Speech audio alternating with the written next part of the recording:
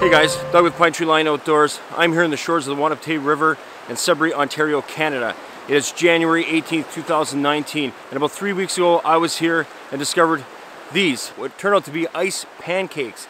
At the time, I didn't really think much of it. I thought chunks of ice, a very rare phenomenon that only occurs when certain temperatures meet and the foam on top of the river actually starts to freeze, and the circular motion of the eddy has these chunks of ice rub against each other and against the shoreline. They actually move in a circular fashion, thus creating the circle. They're also known to be ice circles in bigger lakes and oceans.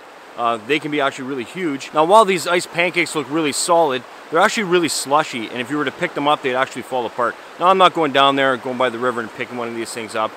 Safety is of the utmost importance, of course. Ultimately, these ice pancakes usually end up binding together as temperatures change and the weather gets colder. All this is considered very rare because of the rapid change in temperatures in the air and in the water. So it only happens for a certain amount of time. Quite surprised that 3 weeks later, these ice pancakes are actually still here. Thanks for watching, guys.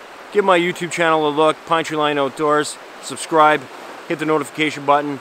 I'm also on Facebook, Twitter, and Instagram, ptloutdoors.com. Thanks for watching.